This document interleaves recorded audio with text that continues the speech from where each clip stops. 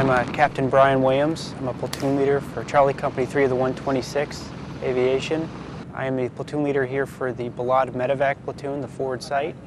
At this site we provide medevac coverage to the northern and central regions of Iraq. The new aircraft, the medical platform, is the HH-60 Mike. It's the first time this medical platform has been used in a combat theater.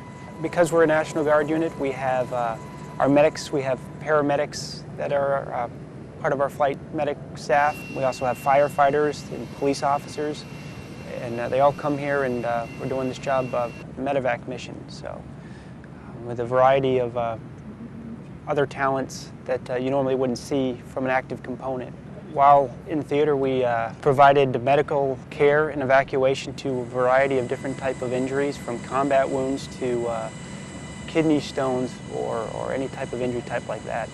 We're able to respond within a 30-minute window, and we get the patient to the next level of care in a timely manner.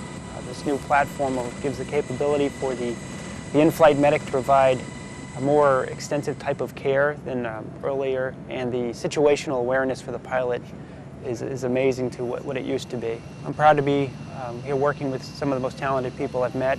This is one of the most rewarding missions that you can do in the Army, and I think we're real lucky that we were able to get this aircraft, and I think that the Army couldn't have given it to a better group of aviators and crew chiefs and medics.